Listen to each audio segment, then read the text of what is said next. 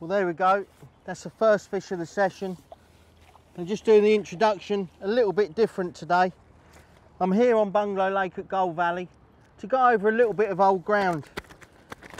An issue or two ago, we did try to cover the Dobbing rig, which is a method that not only works very well here at Gold Valley, but on all commercials when the weather is good. In the past, when I tried to show you this method, the weather just turned against us and we didn't actually catch on it. It's the ideal opportunity now the weather is in the 30s to show you how effective and how exactly I go about doing this method. You can see there if it will behave itself. That's our first fish, a decent sized mirror carp. I'm going to put that in the net and show you more in depth and talk more in depth about the Dobbing tactic.